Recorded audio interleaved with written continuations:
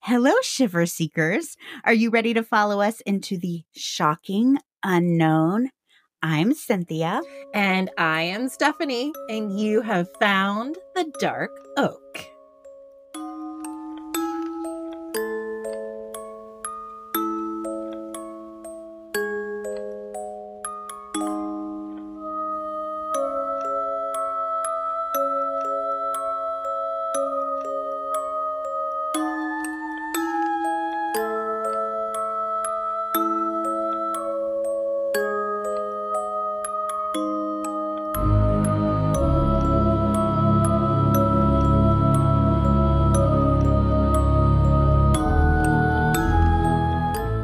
Cynthia, today I'm going to tell you a shocking case.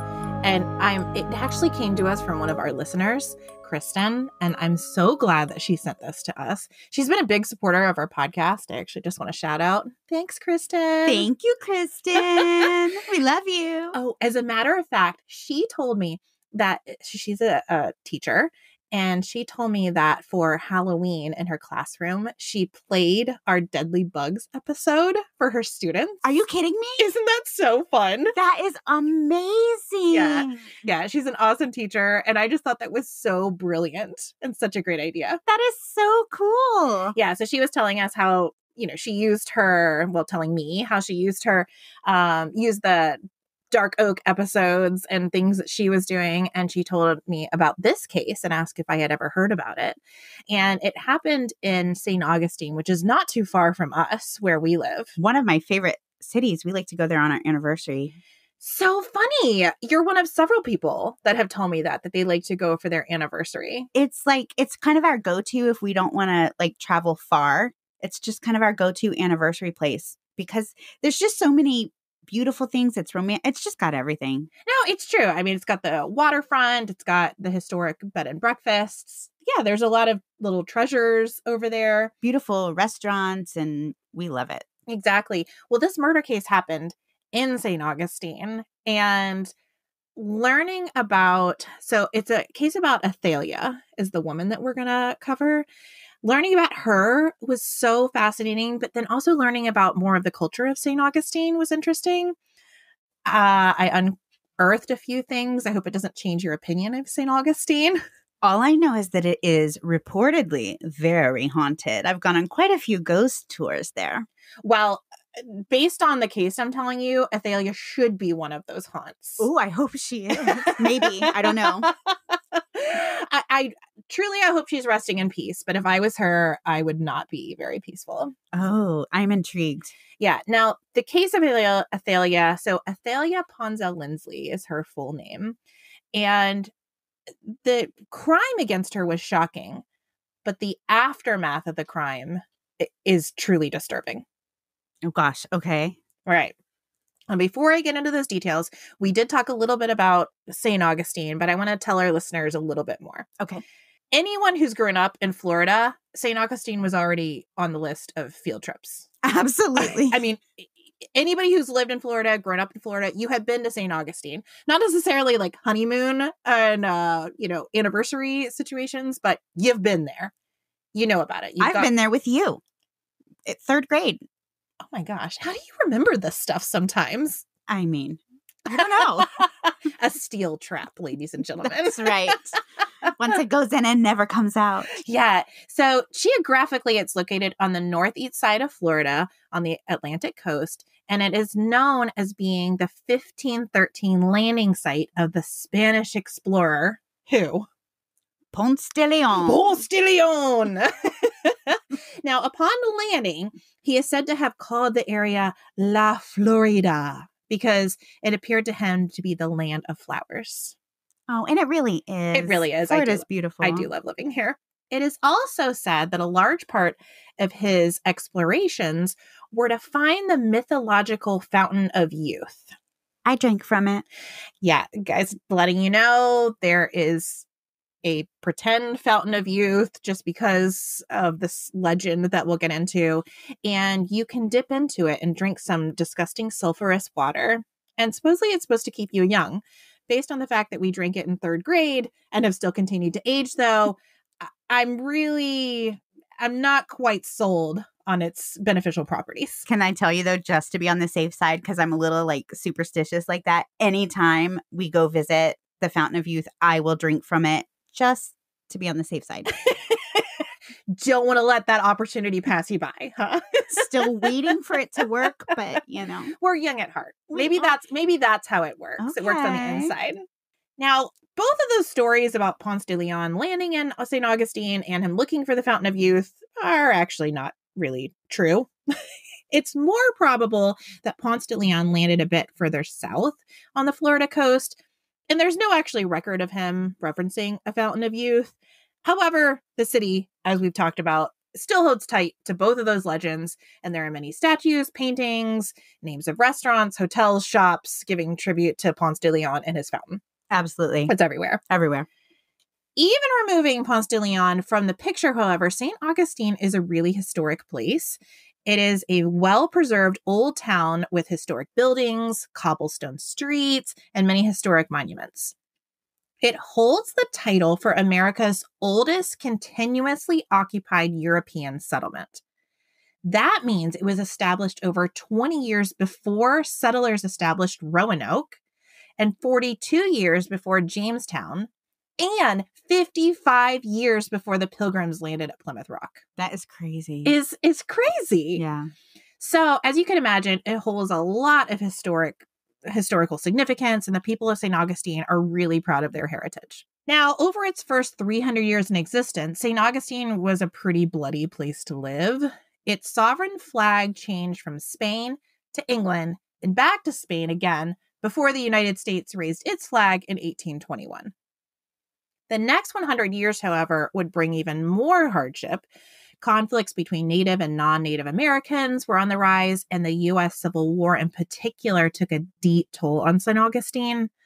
While it eventually fell to Union troops, St. Augustine remained a town of Southern ideal. And frankly, this attitude and manner of operation in St. Augustine hasn't changed very much. It's still a staunchly Southern traditional town. The feel of St. Augustine, too, can take on a little bit of a feel of the haves and have-nots. The 1900s aristocracy and old money really ruled the town. Yankees, Blacks, Native Americans, anyone who hadn't been born in the deep-rooted Southern towns like St. Augustine, Atlanta, Memphis, Richmond, Savannah, you're getting the idea. Mm-hmm. They were all kind of considered outsiders in the 1900s. A former resident once said, the caste system in St. Augustine was more rigid than India's. If you're not an insider, you're locked out. There is no new guard. The old guard reproduced. That's scary. This is kind of setting the tone for where we're going. The civil rights movement was particularly tense. Martin Luther King, along with several foot soldiers, were famously jailed overnight in St. Augustine as the town was turned over to white supremacists. At the height of the turmoil, the leader of the local integrationists, a dentist named Robert Hayling, was viciously beaten and almost killed during a Klan meeting in 1963. Dr. Hayling was subsequently hospitalized, amazingly survived, but upon discharge from the hospital, he was charged with assault. Oh my gosh. Yeah. So not the best history here. Even after the Civil Rights Act was passed in 1964, the city was still not open to change. The elite white male leaders began to close ranks in city clubs like the Chamber of Commerce, the Historical Society, the Country Club, the Rotary Club. You're getting the picture. Yes. Outsiders were just outsiders. Right. Now enters Athalia Ponsell. In the year 1971, Athalia seemed in some respects to be the perfect fit for St. Augustine.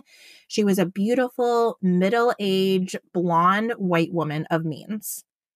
Born to a wealthy family in Toledo, Ohio, she was raised on the Isle of Pines, a U.S. island possession of Cuba in the Caribbean Sea. Her father was instrumental in bringing electricity to the island, and her mother, about a decade younger than her father, was a spirited and determined woman. And as I describe Athalia, you'll see she easily inherited this vivacious spirit from her mother. Shortly after finishing high school, Athalia and her sister, Geraldine, moved to New York. Originally having the last name of Fetter, Athalia and her sister changed their last name to Ponsell as a sort of stage name. Oh. Isn't that fun? So fun. Yeah. Athalia spent 20 years in New York as a model, chorus line dancer, and hostess at Bud Collier's television game show, Winner Take All. Oh, I like her. Yeah, she was really making it. She even dated Joseph P. Kennedy Jr., the elder brother of President John F. Kennedy. Wow. Okay. Yeah. Now, unfortunately, that didn't work. There was a rumor they were engaged at one point. Unfortunately, Joseph passed away in the war. So it never came to fruition. But still, I would consider her pretty close to the in crowd. I would say so. Yeah. She's up there. Athalia was mentioned in multiple news stories, especially gossip columns, and became a bit of a really bottom tier celebrity. By the age of 30, though, her modeling career was slowing down and her mother was falling ill. Athalia decided to step out of the limelight and became a caretaker for her ailing mother. The two moved to Jacksonville, Florida, and lived in what was called the Riverside Mansion. Again, any house with a name, I'll take it. Athalia met and married an insurance and real estate agent named Charles Bloom, but they divorced quietly some years later. Athalia tried her hand at real estate, but never really found passion in it. She then found her footing in politics, which does seem like a good fit, right? She took up membership seats in the League of American Penwomen, Daughters of the American Revolution, Descendants of the Knight of the Garter, which I had to look up because I'm like, maybe I need to be in that, Magna Carta Dames, and Americans Royal Descent. Wow. Okay. So she was busy. She was busy. And it almost reminds me of just like old world, like socialites and debutantes. Yes, yes. She also wrote a book on gardening and registered patents for several household devices. Oh, wow. But at some point, for reasons unknown, Athalia chose to move with her invalid mother to a large, white, Spanish-style mansion at 124 Marine Street on the Matanza River, arguably the most prominent street in all of St. Augustine. I can't wait to look up this house. While Athalia looked the part, she didn't fit the idea of a, quote, proper woman in St. Augustine. She was a newcomer. She was very outspoken. She was not easily pushed around. And for almost everyone, this became an immediate problem. Despite her exclusion, or maybe because of her exclusion, Athalia began dating and after only a few months married James Lindsley, who was known as Jinx. Jinx was a widower that was not only Jinx was a widower that was not only a St. Augustine native, but a former city mayor, a county commissioner, and a successful real estate agent, and by all accounts, a good old boy. So he was in, and her being with him gave her more of a chance of being in. Okay. I see this. It's possible the marriage was for love, but some reports say that maybe it was a little bit more of out of convenience or opportunity. Athalia may have felt the need to marry into inclusion. And, her association with Jinx may have helped her kind of assimilate. While some discussion circled around combining their two households, it appeared to bring about some obstacles. Firstly, two individuals aged 52 and 63 now had to combine half a lifetime of possessions, right? They both have separate houses. She's living with her invalid mother. He was a widower, so I'm sure he has some of the things that they own together. And now they're trying to combine these into one household. That is a project. As someone who got married, mid-30s, that is a project. It's a big deal. Exactly. So in my opinion, that's not a huge thing, that they didn't immediately move in together. Right. She's still caretaking for her mother. Again, he has his own stuff that he probably shared with his late wife. So anyway, that's not a super red flag to me. And I do feel like Athalia, the second thing, again, with her ailing mother, I feel like she wanted her mother to kind of live out the rest of her days in the home where she was. Sure. Right. So the decision was made. They would live separately until sometime in the future where Athalia would be free to sell her home and move in with Jinx at the historic Lindsley house at 214 St. George Street. Another house I can't wait to look up. I love real estate, especially like old historic. Yeah. So while this decision was made, they were newlyweds, they were living separately. It seemed like a good idea at the time. And fortunately, this would prove to be the very wrong decision for Athalia. No. Yeah. Athalia found her beloved home on Marine Street to be sandwiched between two high-profile neighbors who came to despise her to the point of contempt. Oh, okay. According to records, it started with a complaint about barking coming from Athalia's 6 rescue dogs.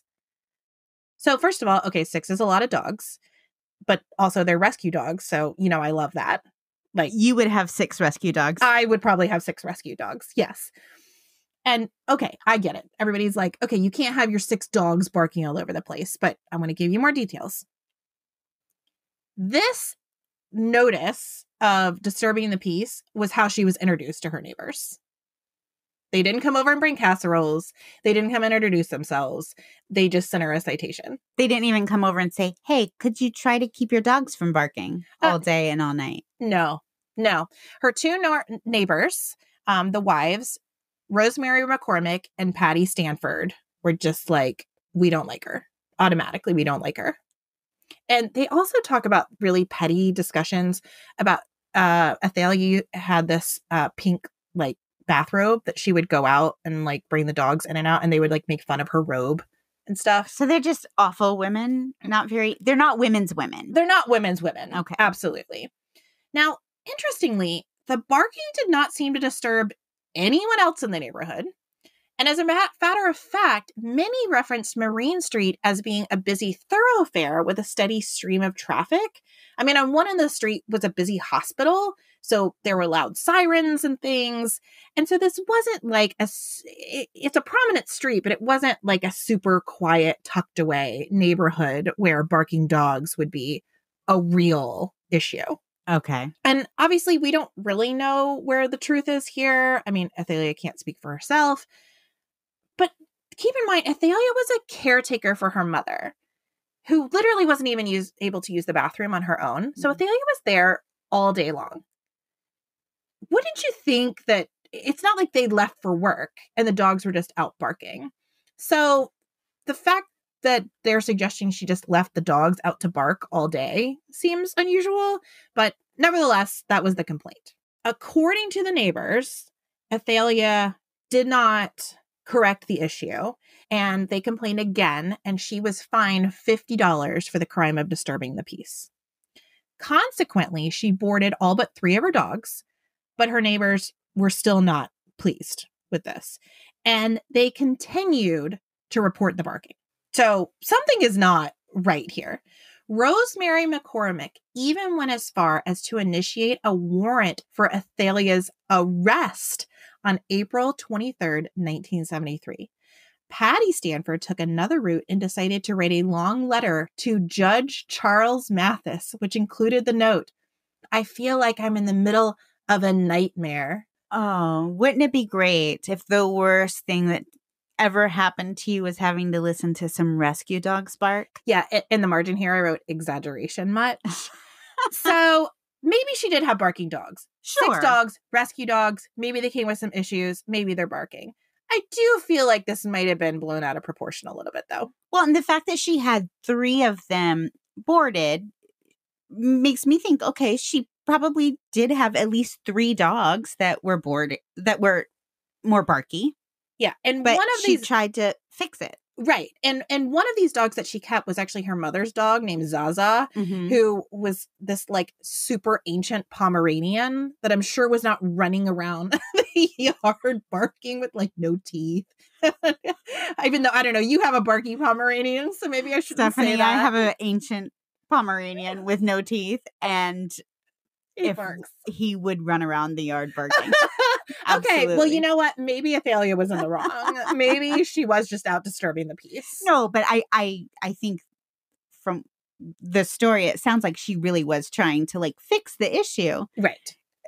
I mean, even with my barking dog, my barking Pomeranian, my neighbors can't hear it from inside their house. Well, It's a Pomeranian. According to her neighbors, they definitely could. Now, I also want to note that Athalia's mother, Margarita, passed away the week of the escalated complaints, and there is no mention of her mother passing by either woman, and neither offered any condolences. That's awful. They just really went after her, even knowing her mother had just passed. Oh my gosh. No, I said it right the first time. They're horrible women. Now, fueled by what I can only imagine is a mix of grief, loss, anger, disbelief, Athalia was like, I'm done. I'm retaliating. So instead of what's peculiar, though, is instead of targeting Patty Stanford and Rosemary McCormick, who had generated the complaints and who Athalia would have had the most contact with, Athalia decided to go after their husbands. Specifically, Patty's husband, Alan Stanford. Perhaps she thought he had more to lose because he was a prominent member of society. So when you say go after, you mean like try to get revenge upon, not like go after, like the way a woman might go. Oh, no. Get revenge upon. I mean, get revenge upon. Okay. Like you ruined my life. I'm going to find a few ways to ruin yours. Maybe were they the women, the husbands were like the breadwinners. Like, so if you bring them down, you're bringing the whole house down. And I will tell you, I find Athalia to be incredibly clever. And I feel like she did that. She was like, you know what? You women are small potatoes. I'm going to find a way to like get you where it hurts. Ooh. Yeah. So, but at the same time, I'm like, they kind of asked for it.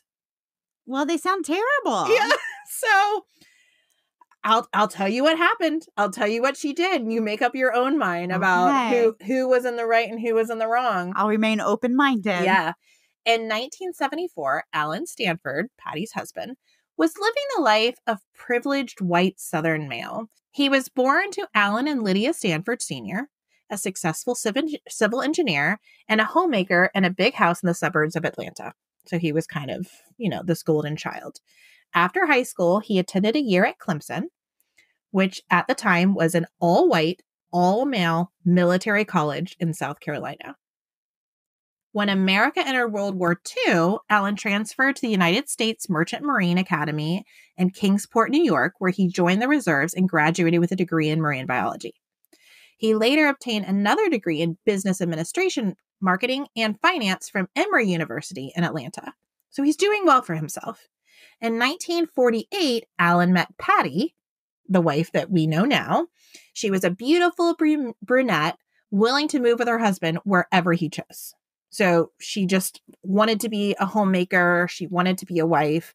That was what she wanted to do. And the pair were the perfect young American couple. They were white, they were middle class, they were Southern, they were traditional.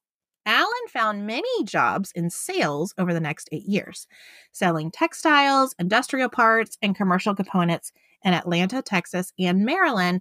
And finally, he settled in St. Augustine, where he sold aircraft parts.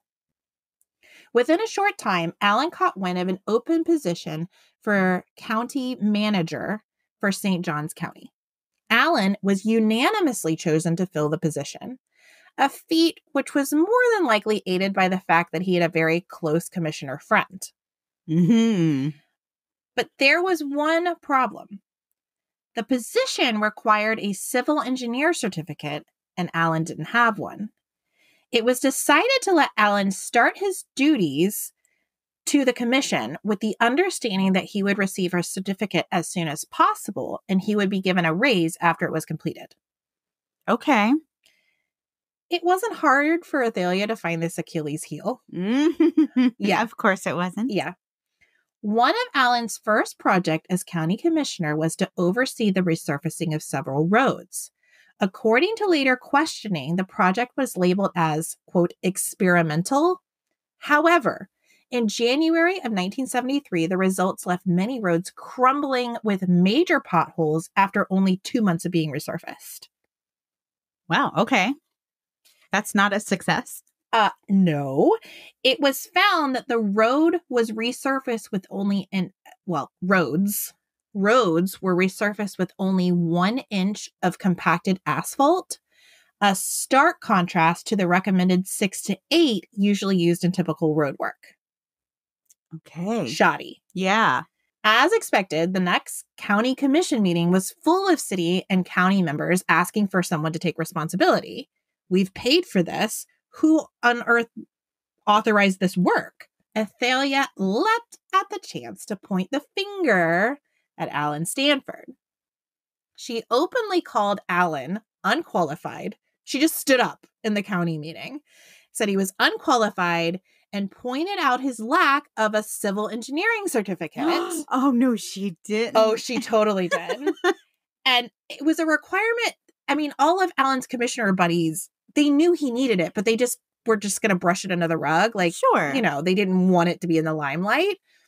Athalia not only reminded the city of all their failings, but also alerted the media and the state of Florida. Okay. I mean, 1, you go, girl.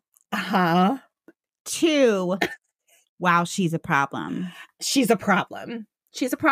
Exactly. But in terms of like ingenuity and intellect, I mean, she was just running circles around them. I mean, she's not playing. I mean, I feel like we don't curse on our podcast, but I feel like this is like, you know, F around and find out. Like, I would say so.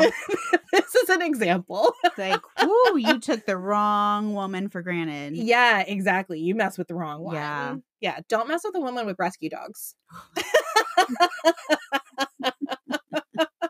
Yeah.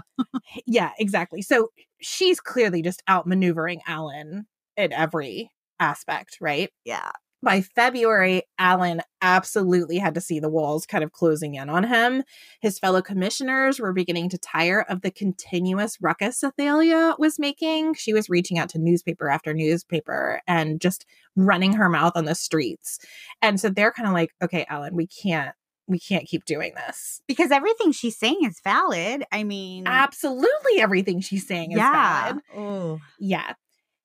And then, I mean, the shoes really started to drop, and Alan was informed that he was now under investigation by the Florida Board of Engineers for breaking the law because he was holding the seat without actually having an engineer's certificate. Now that's interesting because I would think that he was elected with everyone knowing he didn't hold the certificate under the agreement that he was going to get, you know, the certificate. Right. I think what they would have argued is he should have gotten and then reapplied. Like, he should never have even been considered for the position until he had the qualifications. Correct. So while Athalia was really saying it was Alan that was to blame, it really was the whole commission. That's what I'm saying. It's not really his fault. Yeah, but he was the one that knowingly went into it, and he's the one that had not received the certificate yet.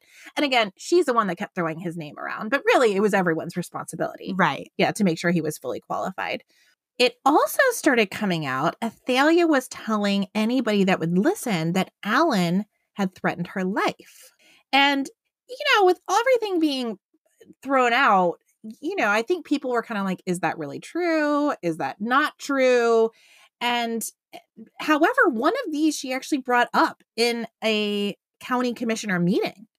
She said, not only is Alan failing as a chair, but he has openly threatened my life. So this is actually on a record that she's saying he's threatening my life. Well, and you know what? I know that there are men out there who you start messing with them in the way that she's messing with him, they're going to threaten you. So yeah, I mean, it's not unheard of. I guess we don't know for sure, but right. And I mean, and for Alan's part, he literally had no reference points on how to manage or handle a woman like Athalia. I mean, his own mother and wife were very demure and acquiescent to him and any of his requests. And what may have been the final straw for him was when Athalia announced her own bid for a county commissioner seat. I knew it. I knew you were going to say that. I knew it. So let's fast forward to January 23rd of 1974. It was a perfect 72-degree Florida day. At 5:50 p.m., a neighbor at 101 Marine Street reported that he was sitting on his front porch when a man pulled up in a white Cadillac and instructed him to call 911. He said, quote, "A woman has fallen out of a window. There's blood all over the place." Oh, no. Just a few minutes earlier, Patty Stanford had looked outside her window, Patty Stanford, Alan's wife. She suddenly handed her 3-year-old daughter, Annette, to her teenage daughter, Patricia, and told Patricia to take the baby upstairs and play with her. By 6:10, Rosemary McCormick's son, Locke, had also called 911. And remember, that's the other neighbor, the one on the other side. Police arrived at the grisly scene on Marine Street. Athalia Ponsell Lindsley lay like a broken doll across the front steps of her luxurious home. Her heirloom pearls scattered around her body. Blood pooled around her feminine form and then cascaded down the steps. Blood spattered the beautiful white exterior wall of her home. Several of her fingers had been severed. Her right elbow had been mutilated from a cutting blow that split 2.5 inches of bone and almost cut away her upper arm. The right wrist was almost in the same condition, with the right hand only dangling by tissue. And her head lay on the ground, attached to her body only by a single string of flesh. Okay, stop. This is a second story. No, this is it did have, the home had a second story, but she was just on the front steps. It was assumed by the passerby that she had fallen because of the scene. Okay. However, when they got closer, they realized we're going to learn that this was an attack. I was going to say that doesn't make sense. No, it doesn't. This was not a fall from the window. She was clearly attacked by someone. No one was in the house when the police investigated. No one was in the house, and nothing had been disturbed anywhere in her home. They found a brown paper bag of groceries upright on the kitchen floor. The back door, which led through the kitchen, was closed, but Athalia's keys still dangled from the lock. Like she had kind of come in a hurry, set the groceries down, and it's theorized maybe she was running in to go to the restroom. Okay. When you're in a hurry. Okay. So she set the groceries down on the floor, left the key. Right. Further investigation of the exterior of the home revealed a blood trail that led from the body over the wall separating the Lindsley home from the Stanford home. Oh, okay. Okay, yeah. Officers then reported next door to the home of Locke McCormick to get his statement, because remember, he was also one of the first ones to call 911. 18-year-old Locke was known to be an all-around good kid. He happened to be home from college to help with the local high school play. Locke told officers that around 6:10, so I'm saying a lot of times because they're really important here. So the first time anything was recorded was at 5:50. So they saw her on the front steps, right? And again, this is all a little bit of an estimate, but 5:50 was when the car pulled up and said something bad has happened. Locke is saying that at 6:10, his mother was in the kitchen, and he was sitting in the kitchen in the den of his house watching TV when he heard what he called loud snapping sounds, like hands clapping. Okay. He got up and looked out the window, which faced Athalia's home. He saw a white man wearing a white dress shirt and dark pants standing on Athalia's front step with his back to the McCormick's home. So we couldn't see his face. He just saw the back of this man. The man's hair was brown, gray, and closely trimmed. Locke yelled to his mother and ran outside about 8 to 10 feet from the doorstep, where he saw the man's shoulders moving up and down as though he were swinging an object out of Locke's view. So Locke couldn't see what the object was, but could see he was kind of like a hammering type motion. The clapping sounds stopped, and then the man began slowly walking away from Athalia's home and angled off in a southwardly direction out of Locke's sight. Locke took a few steps forward, and that's when he saw Athalia's body, and he ran into the house and called for help. And that was at 6:10. 6:10. 6:10. 20 minutes after somebody allegedly saw her laying. Correct. Okay. Police interviewed several other neighbors, some of which were in absolute hysterics, but soon found that Locke was the only eyewitness to the murder. Okay. Later, Locke would reveal to the editors of the St. Augustine Record that the police left out a valuable piece of his eyewitness account. The words he yelled to his mother as he ran out the front door towards Athalia's murder were, quote, "Mr. Stanford is killing Mrs. Ponsell." No, I just got chills. Yes! Just didn't put that in. So he couldn't see the person, but he was able to determine who it was. Yes. Okay. At that moment. Mm-hmm. Things change and get a little weird as the story goes, but this is an important piece right here. Okay. At 7 p.m., Alan Stanford pulled up into the driveway of his home. When St. Augustine City Police told him his neighbor was dead, Alan asked, "Was she shot or was she cut?" That's interesting. That's a weird response. Because he wasn't told she was murdered. He was told she was dead.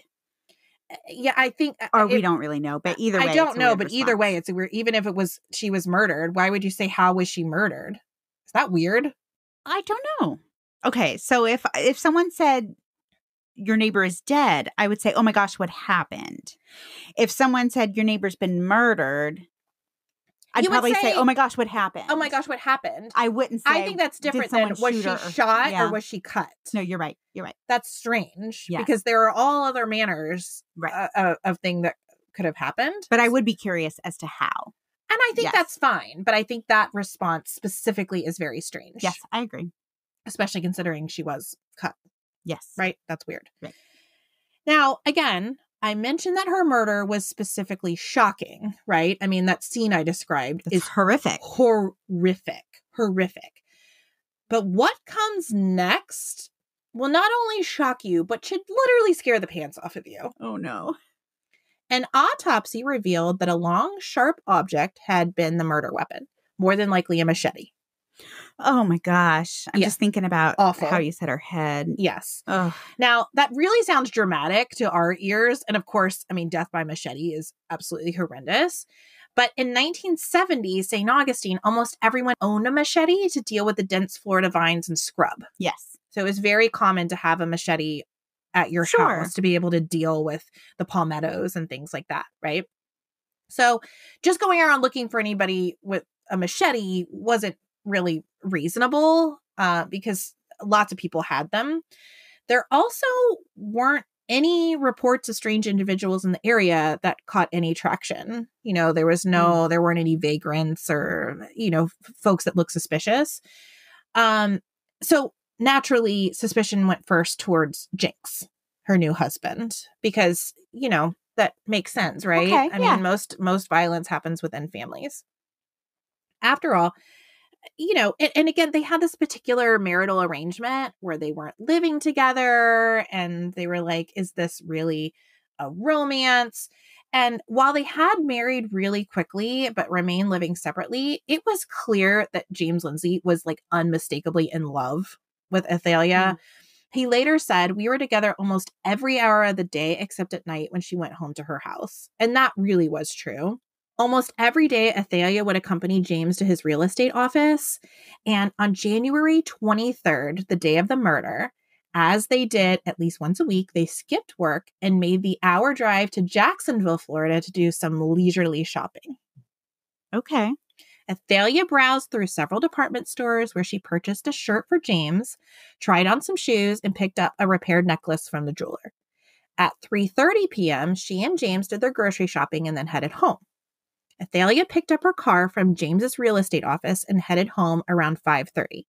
She planned to head home, feed her dogs, give her, wait for it, her injured blue jay a little exercise in the yard. Okay, you guys are soul sisters. Oh my gosh. For those of you so much. For those of you who don't know, Stephanie is like any special needs fowl and by that, I literally mean like chicken, turkey, pigeons. Pigeons. Yeah, our latest ones are pigeons. Even keep. What else you have? I don't even know. Or is Could that be it? ducks. Okay, There's ducks. also Yeah. ducks. Yeah. That's It's my Stephanie's wheelhouse. So you guys are soul sisters. Yeah. So she headed home, feed the dog, feed her rescue dogs, check on her injured blue jay that she was rehabbing. And then she was going to walk over and she was going to head back over to James's home because they had planned a special dinner because it was, get this, they were celebrating the Chinese New Year, which is the year of the tiger. Oh, she's adorable. Isn't this cute? Yes. Yeah, I really liked this. As for James's part in the evening, he ran several errands before pulling into his driveway between 6 and 6:30. Again, remember the timeline. Investigation into his story yielded an overwhelming number of eyewitnesses that corroborated his story, and he was quickly cleared of any involvement in the murder. With James completely clear, it became obvious that the next logical suspect was that of a man who had reportedly threatened Athalia's life. A man that conveniently had borrowed a machete from the county and never returned it. Oh. A man that had been called out by name by the only eyewitness to the murder. Yes. For me, that's kind of like, hey. Yeah. And also a blood trail to his home. And a pretty strong motive. Pretty strong. So Alan, let's do this. I'm looking at Alan. Let's do this, right? On the day of the murder at 4:15 p.m., Alan Stanford had 2 visitors from the Florida Department of Professional and Occupational Regulations. Yeah, the plot thickens, right? They were there at Athalia's request. Her handwritten letter to the executive director read, quote, "We feel it our duty to inform of the apparent malpractice of a man who appears to be passing himself off as a certified engineer. He signs county legal documents as the county engineer, when as far as we can ascertain, he has no engineering degree in any field. This seemingly chicanery cast a shadow on the Professional Engineering Society of the state of Florida, comparable to a quack practicing medicine. By bringing this to your attention, we hope it can be investigated and rectified." Wow. She was not pulling punches. No. Not pulling punches.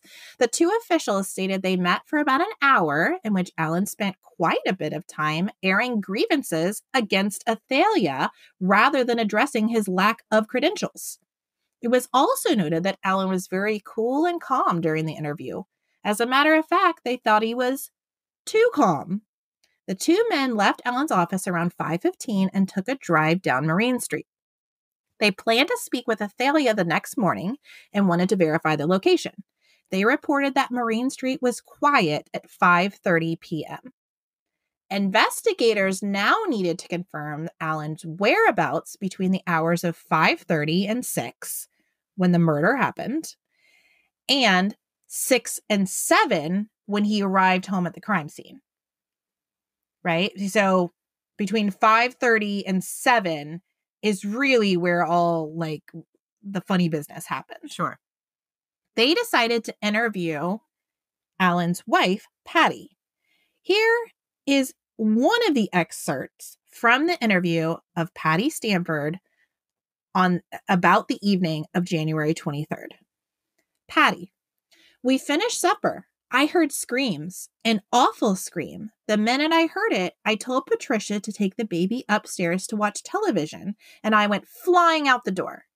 Investigator: "Which door did you go out?" Patty hesitates. "It must have been the front door." Hesitates. "Oh, I can't remember which door I went out.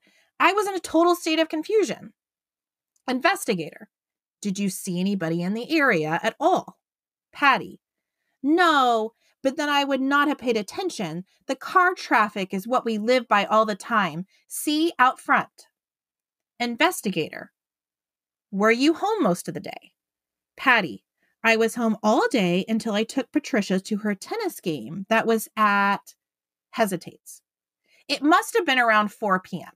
Investigator: "What time did you go back?" Patty: "I got back around 5:30. Investigator. Did you notice anybody in the neighborhood who was strange in the neighborhood? Patty. No. See, we live in a funny neighborhood. Always people walking up and down Marine Street. It's not like a residential street that if you see somebody strange and say, there's a stranger, because those streets evidently go down to the hospital and back. Investigator. What time did your husband get home? Patty. He was here. I said, hurry, let's eat. And then we ate. And he said, I've got to go to the office and get a slide rule and a book. Investigator. What time did you get home from the tennis courts? Patty. It was either 5 or 5:15 or 5:30. Investigator. How long after you got home did your husband leave? Hesitation. Patty. I guess it was after we ate supper. So, I wonder what I was doing. Investigator. Did you eat supper? Right? Patty. Yes. Investigator. You came home around 5:15. You fixed supper. And your husband was there. And he hung around until you got through working. And you all sat down and ate supper. Right? Patty. Right. Investigator. Then he went to the office. Roughly what time would you say that was? Patty. Gosh, that's hard to say, because if I was cooking at 5:30, I'll tell you what creates my house so chaotic is because of the 3.5-year-old, and the 18-year-old is always tearing here and there. So times with me are yet, as I say, investigator. The time factor is very important. Patty. I can't give it to you exactly because we had been eating supper. He went out to the office. I don't remember what I did then. Investigator. Let's go through the sequence again. As you can see, Patty will not commit to any times, will not commit to any sequence. It's very strange.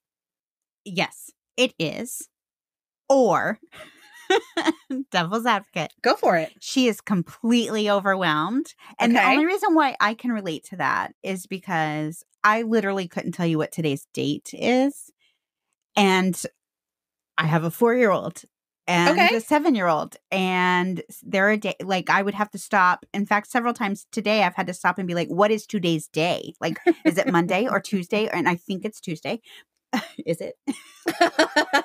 But I think times are probably a little easier maybe than those types of things. But I do know that sometimes those kinds of things can get fuzzy even for me. And this day and age with a cell phone that tells me the date and the time and the, everything. So devil's advocate. Okay. Devil's advocate. And again, I think the investigator does. Mm-hmm. He said, let's try again. Yes. So he circles back around. She still will not give exact time frames or say where her husband was. But this is what he was able to get out. Again, I've paraphrased kind of the back and forth. In broad terms, she said she left the house at 4 p.m. to take Patricia and Patricia's friend Hunter to the tennis courts. Then she went grocery shopping, picked the girls up, dropped off Hunter, and was home between 5:15 and 5:30. According to her account, she and Patricia brought in 4 large bags of groceries, which Patty unpacked herself and put away, cooked dinner for the family. According to later testimony, it took her a whole 3 minutes to fry a steak. After which, she, Alan, and Patricia all sat down to dinner on or right before 6 p.m. Okay. So, she also strangely couldn't remember what Alan was wearing, but she was pretty sure it was his cruddy work clothes that he uses to work around the house. Definitely not his white shirt and dark pants that he wears to work every single day and everyone else at his office saw him wearing that day. Okay. So. And isn't that also what the assailant was wearing? Bingo. Okay. Yes. So it's definitely not that. She knows that much. So. Okay. You see what I'm saying? I mean, I was being very gracious with her when I was only because I have had those moments. At the same time, you should be able to deduce, okay, well, if I drop them off at tennis at 4, you can estimate then time. I know this. And right. But you're going to bring in groceries, unpack them, cook dinner, and do that all in 30 minutes. Maybe there are women that can do that. I personally cannot. I would not be one of them. No way. Yeah. Okay. Now, directly contradicting her timeline was Patricia's friend Hunter, who was found to be very trustworthy and intelligent. She went on to win several awards in the county. And she claimed that she was not even picked up by Patty until 4:20. She called them last minute because her mother was out of town and she needed a ride to the tennis courts. She glanced at the clock when Patty and Patricia stopped to pick her up. And she said she and Patricia didn't even begin to play tennis until 4:25, and that Patty didn't come back for at least an hour. Hunter asserts that she got home between 5:30 and 5:40, and her stepfather confirms her recollection. So Alan doesn't have an alibi for the time of the murder. You wouldn't think. Based on that. Patricia's recollection of events were no more convincing than her mother's. In her series of events, they returned home about 5:30. Her father came home and immediately changed into work clothes, even though she also couldn't remember what he was previously wearing. He played with the baby. He had a drink. He looked at the paper and left abruptly for the office at 5:45, which would mean all of those events I just listed he did in 15 minutes. Superman speed. Yeah, stranger still were the actions of the neighbors post-murder. So everybody just went about their day. Children were allowed to play outside. Patricia even admitted to going outside to let Annette play in the yard the day after the murder. I cannot imagine doing that if there was a machete-wielding murderer on the loose. No. Who literally hit the house next door to you? Would you do that? In daylight? Unless you knew who the murderer... No. What? Isn't that bizarre? Yeah, no, that's weird, right? Okay. That right there you would just allow your children to go outside and play in the yard, even though your neighbor was just killed with a machete the day before. No. Okay. That to me, no, that's not possible. Right. Like, that doesn't make any sense. On January 25th, 2 days after the murder, a search warrant was issued for Alan Stanford's home. The search appears to have been thorough, but the only real items that provided any clues were linked to the blood trail, which led to Alan's home, which to me is a very clear, you can't overlook that. Well, and even if it was not Alan, the murderer obviously went through his yard. Yes. Yes. So, yes. That's, absolutely. They didn't see that? Nobody saw that? A bloody murderer? Nope. Going through their yard? Nope. Nobody saw a thing. Okay. No, they saw a thing. Police found and collected 2 bricks in the garage that had drops of blood.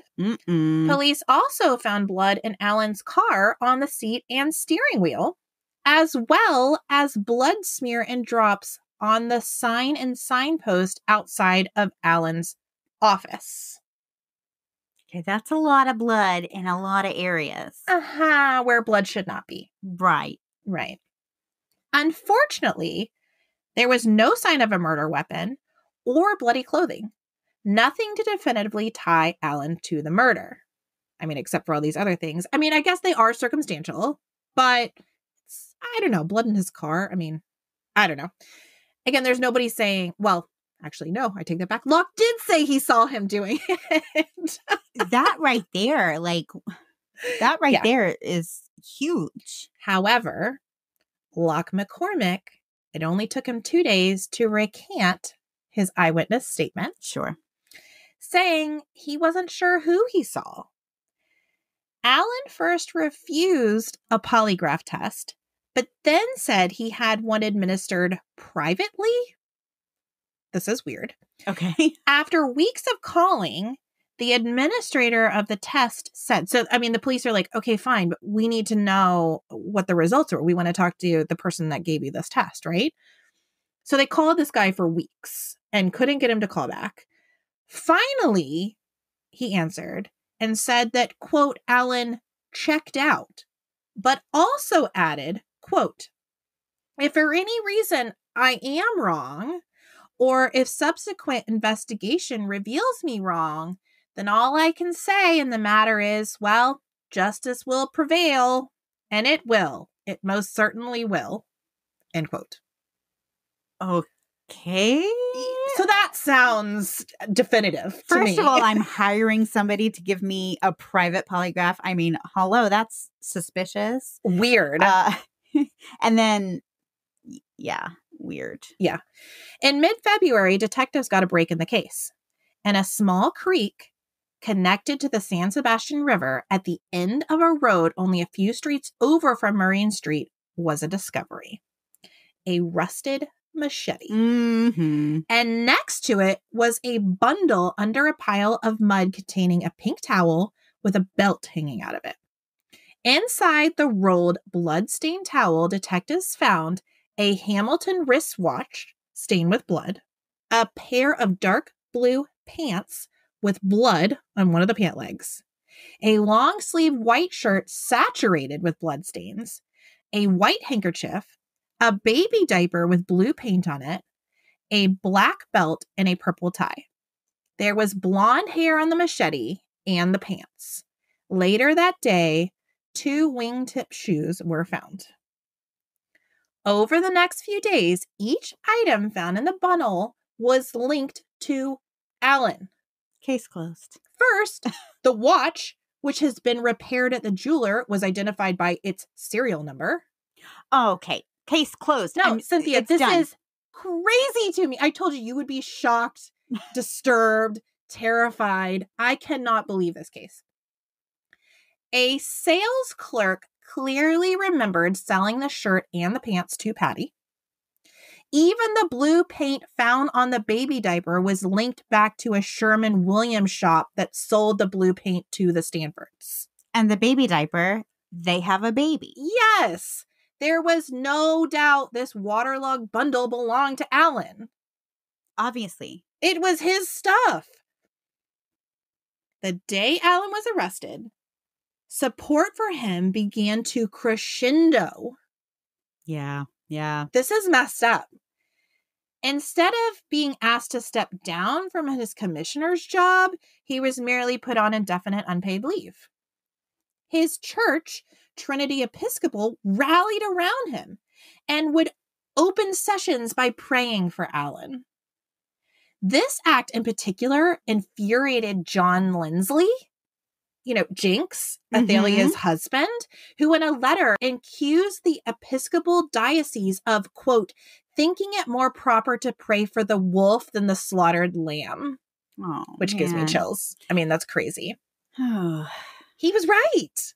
I've seen this before in another case that I've read about, where for whatever reason, the murderer is just like this high profile person.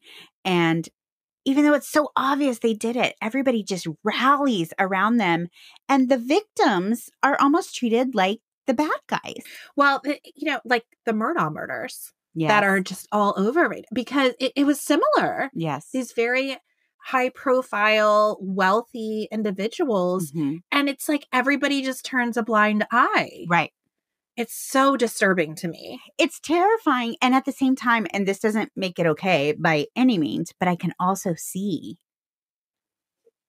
how if you're not a really good person willing to do the right thing all the time, how it's a sticky situation.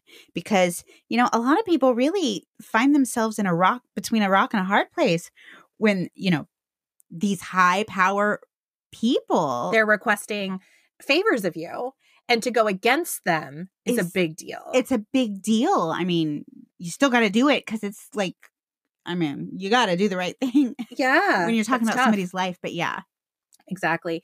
And what was missing from any news article, any commissioner meeting, any talk on the streets was any amount of sympathy or empathy for Athalia. Which is awful. Yeah. The opinion, this just sums this whole case up for me. The opinion was either Alan was innocent, or if he did do it, Athalia had it coming. Oh, no, I'm mad. Uh-huh. Yeah. Had it coming. Had She was it practically coming. decapitated. Yeah. So the idea was, again, how did we start this? By saying she's a problem. She's yeah, right. So people are like, well, if he did it, I mean, at least he took care of our problem. Wow. Yeah. Disturbing. At the advice of a friend, Alan Stanford hired Walter Arnold as his attorney. Arnold was the lead attorney in a prominent law firm in the area. The Stanfords couldn't afford the fees, however, so Alan's father-in-law, Perry Mullen, fit the bill. Something that had been done regularly for the Stanfords over the years. So this was not unusual for his father-in-law to step in and kind of throw them a bone. And because Alan was on unpaid leave and Patty did not work, Trinity Episcopal started fiercely fundraising to provide financial support to the Stanfords throughout the trial. Seems a bit wild to me that a religious organization would sponsor as a charity a man accused of murder. That's hairy. Mm-hmm. That's hairy. You got to be really careful. Yeah. That's pretty hairy because, man, if you're wrong. Yeah. Oh. Yeah.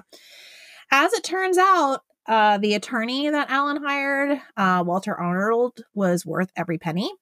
He immediately got to work by having any evidence collected at Alan's home thrown out. How? He argued that the bloody bricks collected in the garage were not covered under the search warrant, which only specified the home. And they were in the garage. Mm-hmm. Isn't it? Here's another thing that's scary. Like the little technicalities, stuff like that. Mm-hmm. Like if you don't just do everything by the book, which please do everything by the book. But if you don't do everything by the book. They were. I mean, right. Yeah, know? this is a case where that's just somebody's being tricky. But that's scary that important stuff like that can be thrown out. Yeah, he won. So that's gone.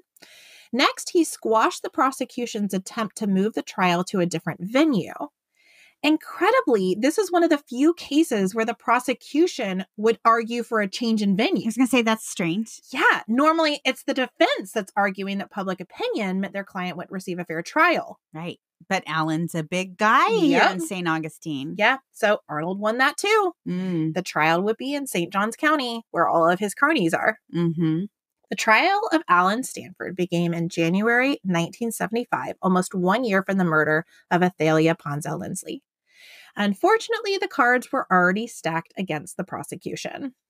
Jury selection was difficult at best, and by the trial came, many eyewitnesses refused to testify for the prosecution, including Locke McCormick, who adamantly denied knowing the identity of the person he saw the day of the murder. See, and I feel bad for him because he's a young kid living 2 doors down from this guy who he probably liked. He was probably friendly with. And he was friends with Patricia. Right. And that's her father. Right. And so he may literally be asking himself, did I really see that? I couldn't have seen that. Like, I can see where you would get in your head when you're talking about, I saw this person murdering somebody. Yeah. And again, how far are you willing to stick your neck out? Right. You know?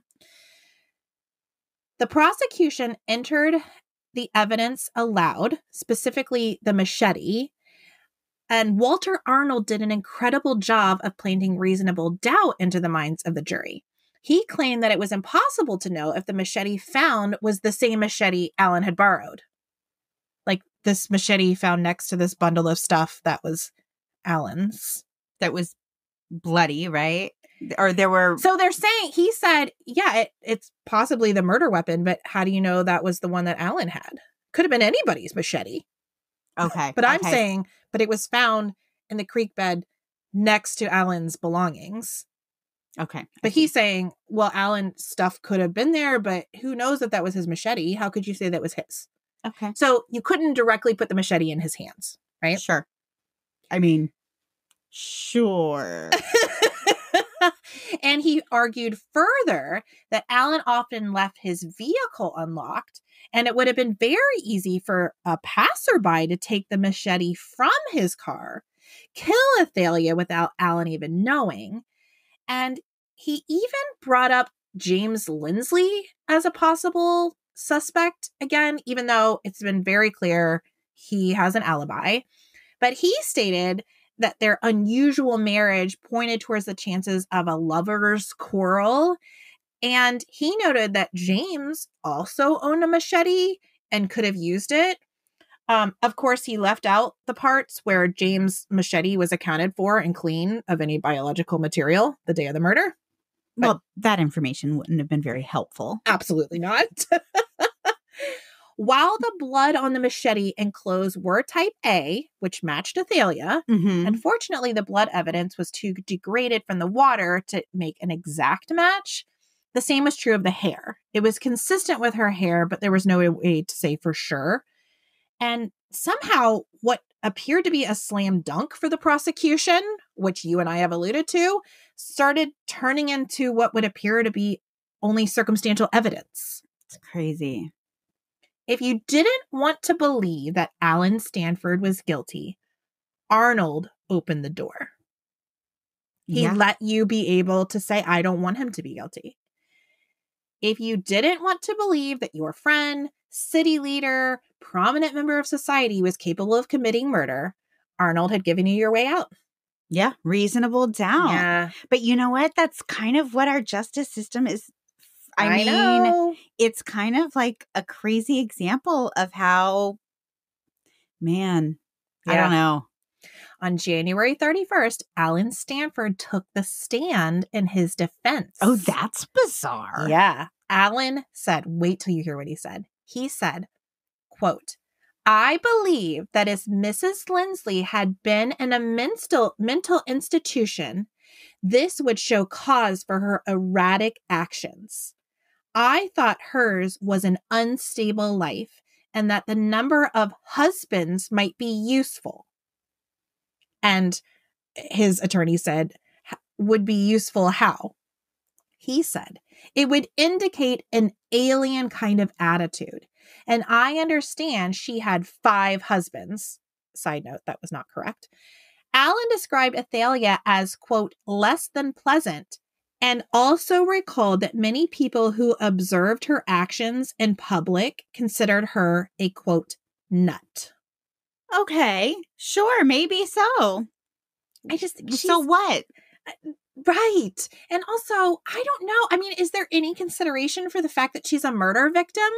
Right. Yeah. Like, I don't care who cares if she is a nut? Who cares if she's been married 17 times? Right. Like somebody murdered her. So the fact her. that he's mudslinging right. in his defense against this woman who's been murdered, even if he wasn't the murderer, I just think that is so bizarre. Not classy. Not classy. Yeah, at the least. On February 4th, after a 13-day trial, Alan Stanford was acquitted of Athalia Ponsell Lindsley's murder. That's crazy. In a statement to the press, Alan said, quote, the evidence and testimony in the trial indicates some sort of plot, and I was the scapegoat. I've been confident all along. As a matter of fact, I prepared a statement of victory. I feel like victory used here is a strange, like not like I've been found innocent, but I've prepared a statement of victory. Yeah, he won. He won. He came out on top. He won. She lost. Isn't that a weird word usage? I mean, he won. He went on to thank his faith in God, confidence in himself. Oh, no, stop. No, really. And a good family for his acquittal. For lying about where I was. And giving me an alibi. Yeah. But victory would not prove to be the repercussions of this case for anyone. Athalia now lies in the St. Augustine Cemetery, and Alan, while acquitted, began to become a bit of a pariah in St. Augustine, and he and his family moved to Miami and then to a small town in South Carolina. He never again rose to political power. Thank God. Yeah.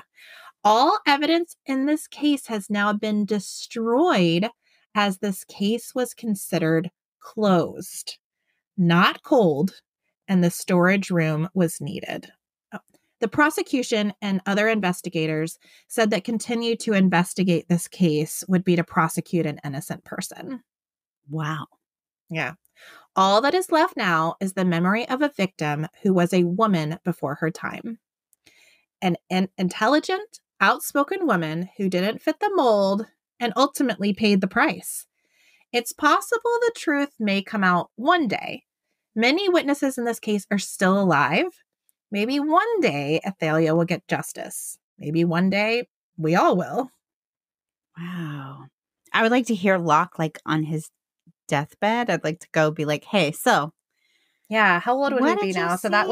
that was in almost 80s. So, and he was 18 at the time. Yeah. He's still around. Yeah, 60s. Yeah. Oh man, that's So wild.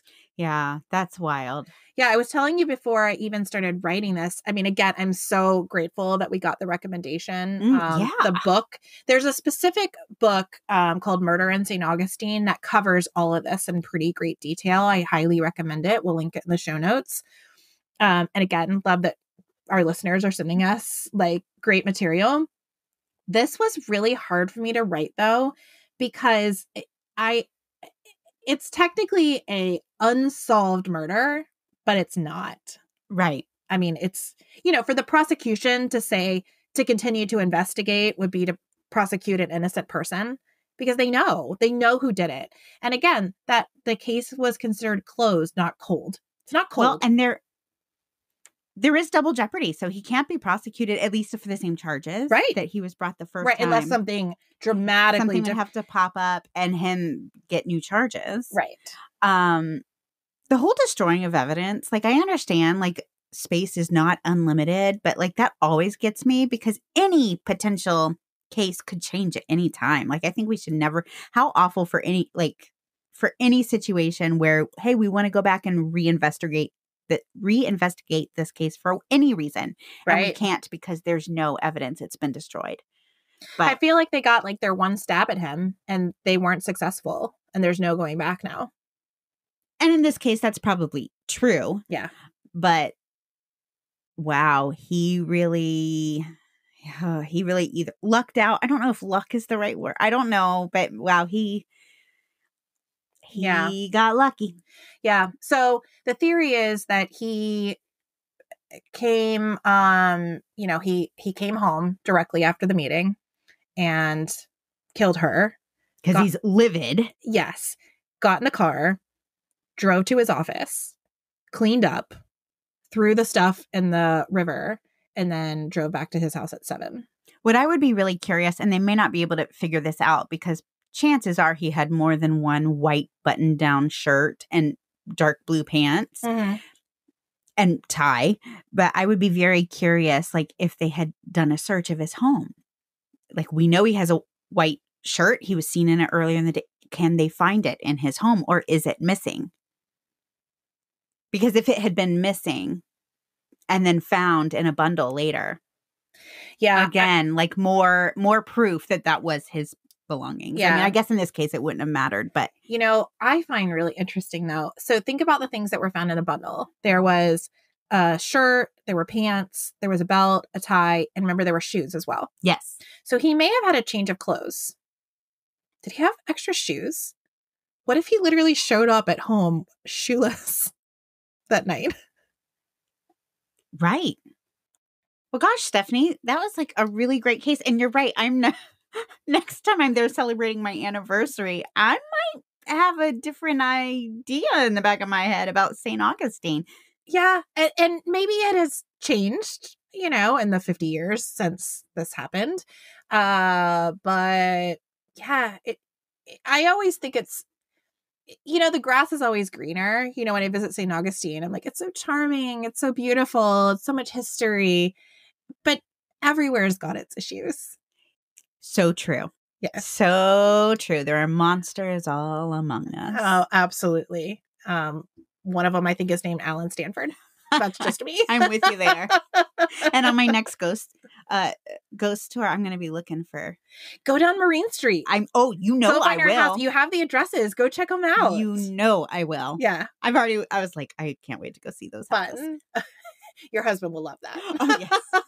I know we're here on our anniversary, but I got to make a stop. He's used to it by now. Love, love, love. Guys, if you have interesting cases like this you want us to cover, please send them our way. We would love to hear about them. You can email us at thedarkoakpodcast@gmail.com. We would love to hear from you. Absolutely. Hey, and please feel free to share our episodes for your classroom. Isn't that amazing? This would be a great one for Florida history. I feel like Kristen is a trendsetter. I love it. Thanks again, Kristen. Awesome. Catch us next week. Yeah. More thrills and chills. Bye-bye. Bye.